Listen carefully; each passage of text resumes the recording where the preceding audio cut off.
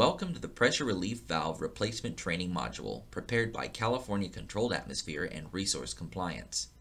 In this module, you will learn through demonstration how to safely replace relief valves. We will provide instructions for dual relief valve assemblies configured with a three-way isolation valve, and also for single relief valves installed directly on a vessel or compressor. Additionally, we will discuss the different features of relief valves and types of relief vent indicators. First, let's look at various types of relief valves and relief valve configurations. Essentially, all relief valves used in the ammonia refrigeration industry are spring-loaded to pop off at the valve set pressure. In recent years, all major valve manufacturers have begun to manufacture cartridge-style relief valves that render it possible to replace a relief valve without disconnecting the discharge piping. These valves offer substantial savings in labor required to replace a relief valve. There are two common relief valve configurations that you should be familiar with. Single relief valve. For smaller equipment, such as pressure vessels with a volume less than 10 cubic feet, it is acceptable to install a single relief valve for overpressure protection. When replacing a single relief valve, the equipment must be isolated and completely pumped down. Dual relief valve. A dual relief valve assembly is required for all pressure vessels with a volume greater than 10 cubic feet. The benefit of a dual relief valve assembly is that the equipment protected by the assembly does not have to be pumped down and isolated when replacing a valve, since one relief valve is providing protection at all times. It can be difficult to determine if a relief valve has lifted.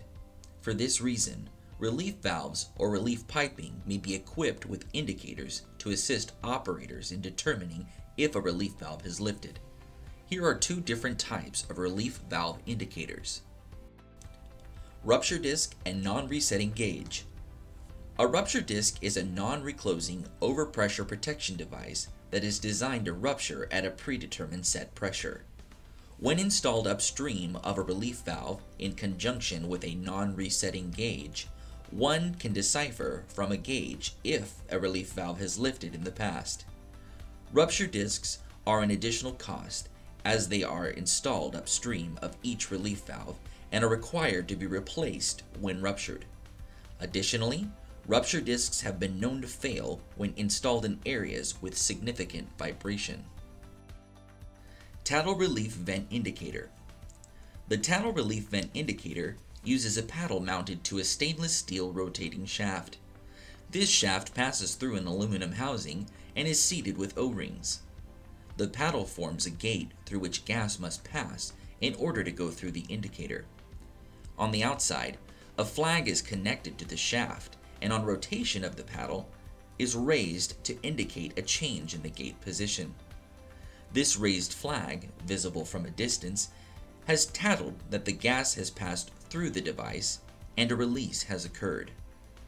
By installing a tattle downstream of all relief valves in a system, an operator can perform a visual inspection without the use of specialized equipment. Because they can be seen from a distance, tattles can be installed in areas that are difficult to access, thus preventing an unnecessary and difficult in-depth inspection process. This ease of use saves time and effort and can prevent accidents and injuries associated with the inspection process. When replacing relief valves, ensure to follow all facility safety rules and wear proper personal protective equipment or PPE. Commonly required PPE at ammonia refrigeration facilities may include the following: safety vest, hard hat, hearing protection, safety glasses, personal ammonia monitor, air purifying respirator. In general, pressure relief valves are required to be installed on all pressure vessels and compressors and must be replaced every 5 years or when a relief valve has lifted. There are exceptions that allow for bench testing in lieu of replacement, but that is outside the scope of this module.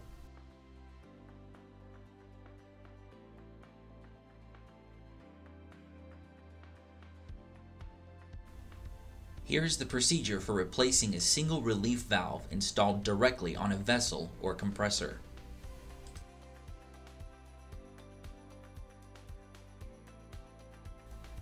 Step 1. Before replacing a single relief valve, the component that is being protected must be pumped out to avoid loss of refrigerant to the atmosphere.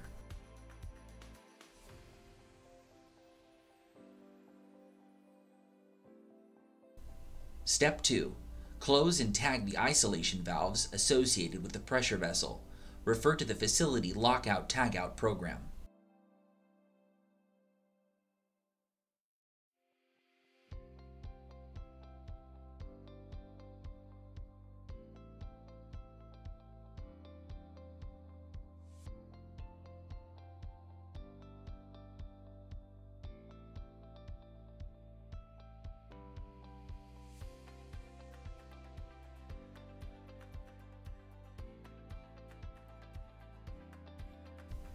Step 3.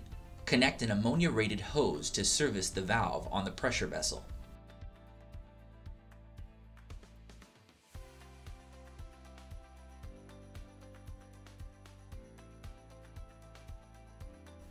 Step 4. Connect the other end of the hose to a 5-gallon bucket of water. Step 5. Remove liquid ammonia from the pressure vessel by opening the service valve. Step 6. Continue to allow the vapor remaining in the vessel to escape the approved location. Step 7. Once all ammonia vapor has been removed, allow the pumped out vessel to sit for 1 hour to check if any ammonia is left in the vessel. If vessel pressure rises above 0 psig, restart the pump out procedure and reevaluate the vessel to 0 psig. Repeat this step until vessel procedure remains at 0 psig. It is nearly impossible to remove all ammonia vapor from the vessel, and some odor in the room will be noticeable. Step 8. Now that the vessel has been pumped out, disconnect the relief valve from the connected relief vent piping, then remove the relief valve from the component.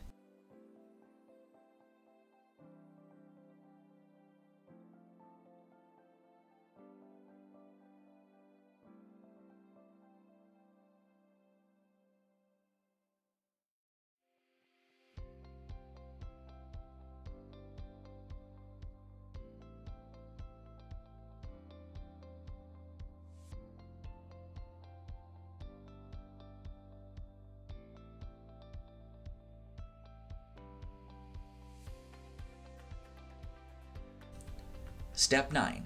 Remove the shipping cap from both the inlet and outlet of the new relief valve, then install the valve.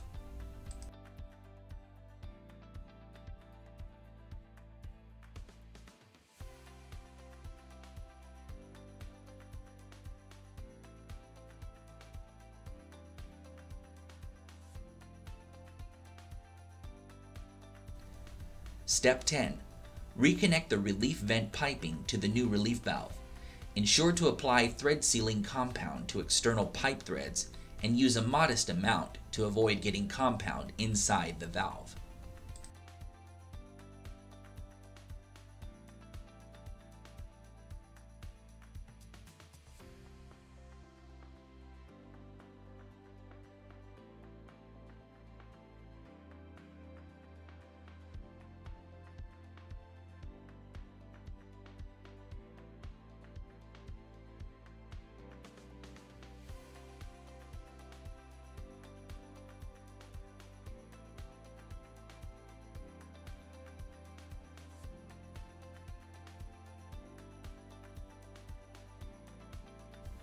Step 11.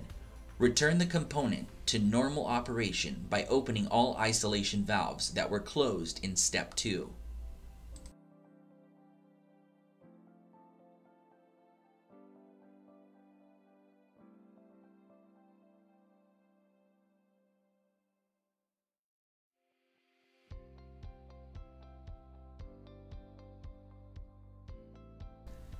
Step 12. Punch or mark the installation tag to indicate the date the relief valve has been installed.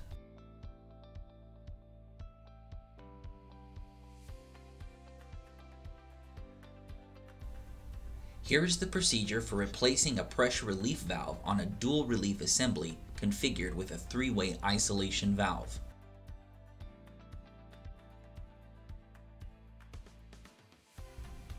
Step 1. Isolate the relief valve and related piping from the refrigeration system. The three-way valve stem should be positioned so that the relief valve being replaced is not exposed to pressure. The valve can be either front-seated, front port is closed, or back-seated, back port is closed.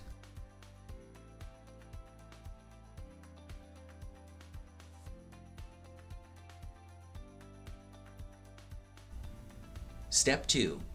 Disconnect the relief valve from the connected relief vent piping, then remove the relief valve from the three-way isolation valve.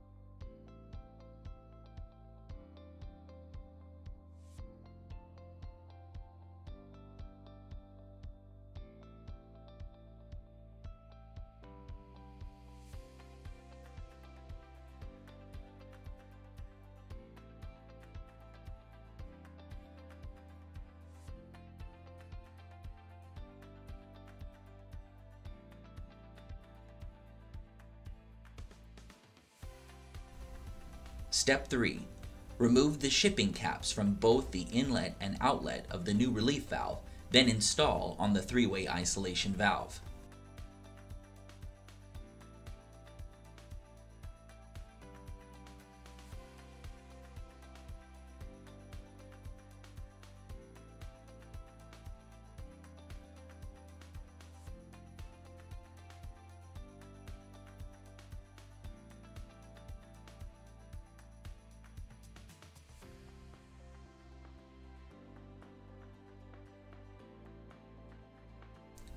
Step 4.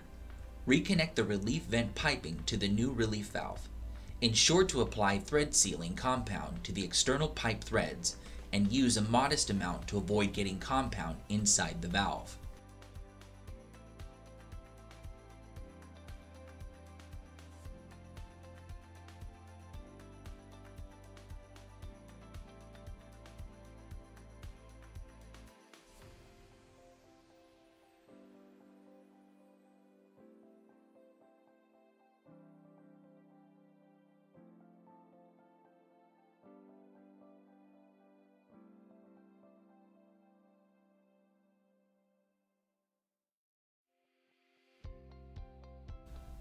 Step 5.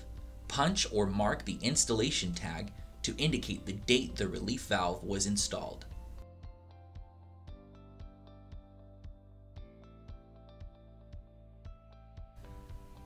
Cartridge-style relief valves have gained in popularity over the past few years because of the labor savings offered when replacing a relief valve. Here is the procedure for replacing a cartridge-style relief valve on a dual relief valve assembly configured with a three-way isolation valve. Step 1. Isolate the relief valve and related piping from the refrigeration system. The three-way valve stem should be positioned so that the relief valve being replaced is not exposed to pressure. The valve can be either front-seated, front port is closed, or back-seated, back port is closed. Step 2. Close the gauge valve, which is connected to the pressure-containing portion of the system between the three-way isolation valve and the cartridge. Step 3. Remove the pressure gauge from the gauge valve.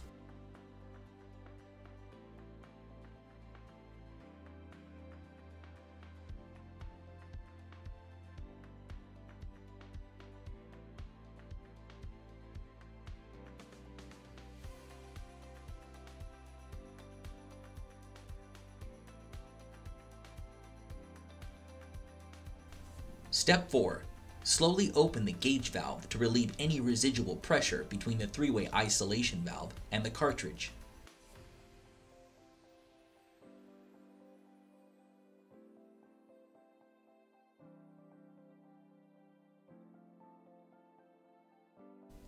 Step 5. Remove the cartridge from the body of the relief valve.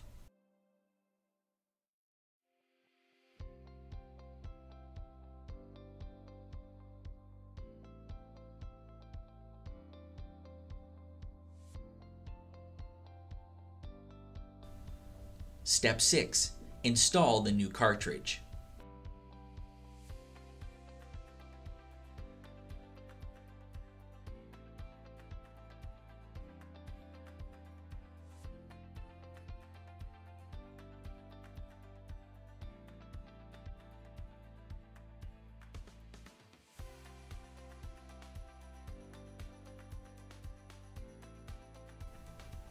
Step 7. Reinstall the pressure gauge.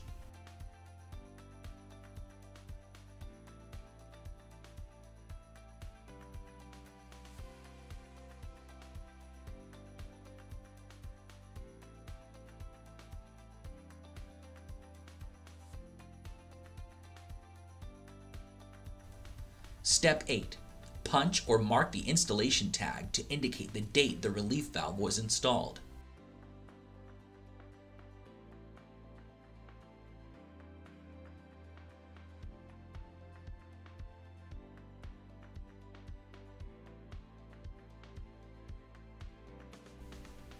The following are important precautionary measures to take when replacing a pressure relief valve. Never expose your face or body to a connected relief valve exit or piping. Make sure the relief valve setting and capacity meet the requirements per system design in accordance with good engineering practices. Install the relief valve on the equipment at a location above the liquid refrigerant level. Do not install shutoff valves in line with relief valves. Install valves in locations where they will not be damaged by moving equipment, such as lift trucks. Install valves in a manner that enables them to be replaced. Vent the relief valve exit to a safe outdoor location in an approved manner away from people and building openings. Do not install valves in a refrigerated space unless precautions are taken to prevent moisture mitigation into the valve body or relief vent line. Use brackets or hangers to support the pipe and prevent the valve from being overly stressed. Do not put undue stress on the valve by using it to stretch or line the pipe. Never attempt to reset or change a relief valve set pressure. Relief valves are accurately factory set and do not require any field adjustments whatsoever. They are intended for one-time overpressure operation and should be replaced immediately after discharging because setting or seat tightness may be altered. Always replace relief valves once they have discharged. This concludes the relief valve replacement training module prepared by California Controlled Atmosphere and Resource Compliance. Thank you for your participation.